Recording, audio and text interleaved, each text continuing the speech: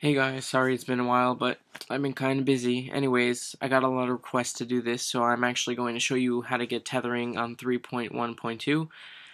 And what you're going to need to do is go into CYDIA. So once you get into CYDIA, just let that load.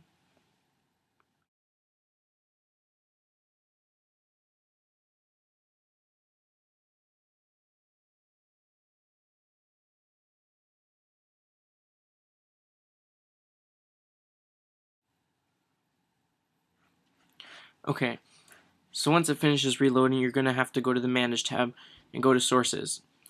I will leave this repo in the sidebar, but you're going to have to add sinfuliPhoneRepo.com.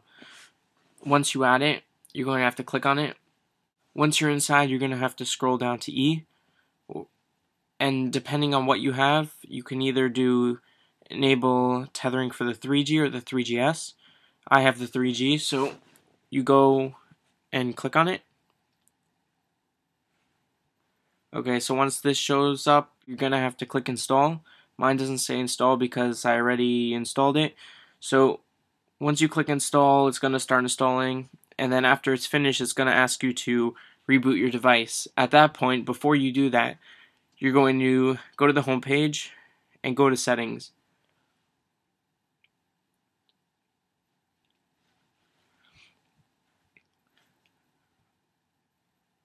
Okay, so once you're here, you're going to have to go to general and go all the way down to reset. So you're going to go to reset network settings right here and click on that and have it reset the network settings. Your phone will look like it's restarting, and then once it resprings, you'll be able to have tethering enabled. So from that, I can show you. You go back to settings, general, network, and then you have it right there, internet tethering.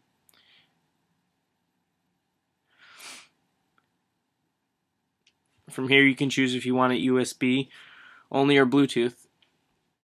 Okay, so you guys are going to need to find your own settings for your own carrier. You can Google that, Google something like internet tethering settings, and you'll find a bunch of websites to find that on. But that's it for this. So if you have any questions, leave a comment below, or you can send me a message and I'll be sure to answer it within a day or two. Thanks for watching, and I'll see you next time.